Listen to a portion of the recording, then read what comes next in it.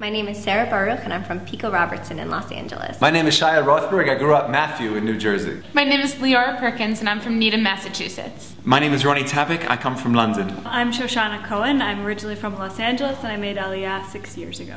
I grew up totally unaffiliated. I grew up in a Sephardic Indian Jewish household. I grew up in an observant conservative household. I grew up in the West London Synagogue, a Reform community in London. What I love about the conservative yeshiva is its amazing teachers and mentors.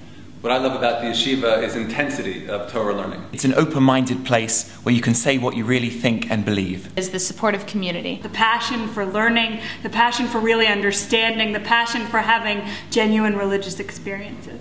I've been wondering about the Shema that we say twice a day. Shema Yisrael, Hashem Elokeinu, Hashem Echad. Hear, O Israel. Why is it not see? Why is the word that we choose hear? And the Midrash says that when was this hero Israel said? It was when Jacob was about to die. And he was very nervous that his children were not going to go on in his ways.